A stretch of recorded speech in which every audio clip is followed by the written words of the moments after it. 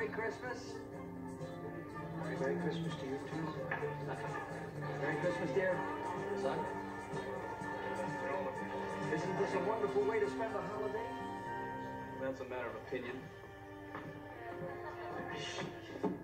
Excuse me, may I help you? You can find my wife, that'll help.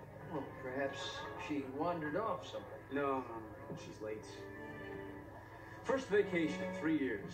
You think the woman could be on time just once. Well, might I suggest that meanwhile, you check in, Mr. Markham. Jim Markham and wife. Well, maybe with wife. You want some advice? Don't ever marry a woman with a career. She's married to her job. Come on! Hi, darling. I'm sorry I'm late, but there was a last-minute emergency.